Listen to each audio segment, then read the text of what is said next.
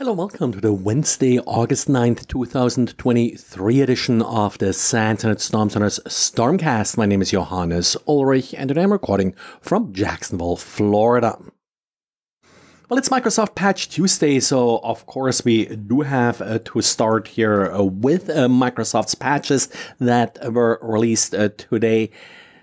88 vulnerabilities being addressed, which includes the Chromium vulnerabilities. 6 of these are critical and 2 are already being exploited. A third one is not exploited, but has been made public already.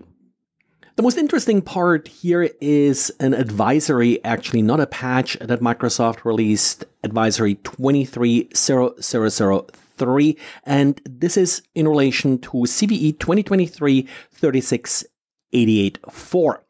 This vulnerability was mentioned in last month's Microsoft updates, but no patch was provided. Instead, Microsoft did offer a number of workarounds. Microsoft now, first of all, gave us more details. This particular vulnerability is related to the Windows search feature.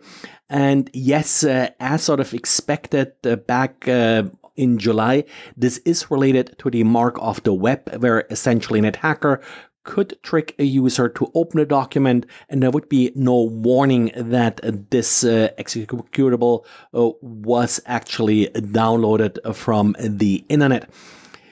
We still don't really have a patch for this, instead an advisory 23.0.0.3.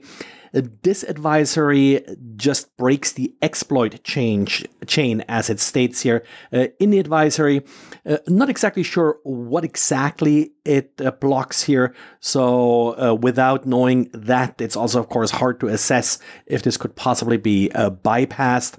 Again, do apply these patches. They're actively being exploited by what Microsoft calls the Storm 0978 crew. Then in exploited vulnerabilities, we do have a denial of service vulnerability in .NET Visual Studio. Apparently, this affects the Kestrel web server that is being included with .NET. So definitely something that you do want to patch because it could affect availability of your web server. And the vulnerability that's already publicly known but hasn't been exploited yet is actually again an advisory 23.0.0.4, and it affects the memory integrity system readiness scan tool. Apparently there was a resource section missing in the tool that caused some sort of compatibility issues with drivers. That has been addressed here. Other notable vulnerabilities, there are 2 critical vulnerabilities in Microsoft Teams that could be exploited by essentially tricking a user to join a malicious meeting. This does not just affect Windows, it also affects Teams on macOS, iOS, Android. Then we have a number of vulnerabilities being addressed in Microsoft's message queue implementation. 3 of these vulnerabilities allow for remote code execution, and then we also have an update for Outlook that's marked as critical. Again, a remote code execution vulnerability here. It does, however, require some user interaction apparently here because a user does have to open a specially crafted malicious file. I have to look at it closer, but I think the number of vulnerabilities being patched is actually a little bit sort of below average here, but still some critical vulnerabilities that you probably should address quickly, which means just, well, apply the patch. And yes, we also got updates from Adobe. 2 products here I want to focus on because they are usually the ones that I'm most concerned about here. One, Adobe Acrobat and Reader. Nothing too terribly exciting here. The vulnerability with the highest CVSS score, which is 8.6, is a security feature bypass. Now, where it gets a little bit more interesting is Adobe Commerce.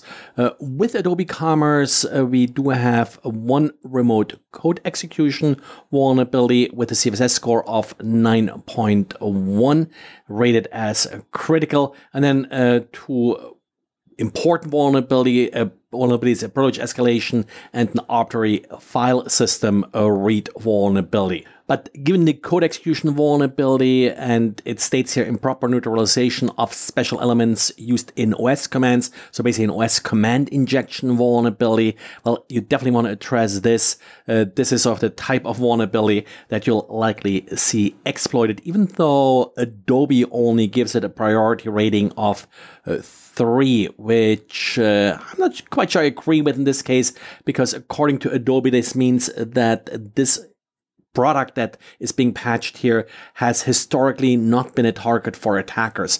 We have definitely seen a lot of attacks against Adobe Commerce. Well, and that's it for today. So sorry, lots of patches, get them done and get them fixed. Maybe we'll have more tomorrow, because typically there is sort of a little bit an afterglow in patches being released on Patch Tuesday. That's it for today. Thanks for listening, and talk to you again tomorrow. Bye.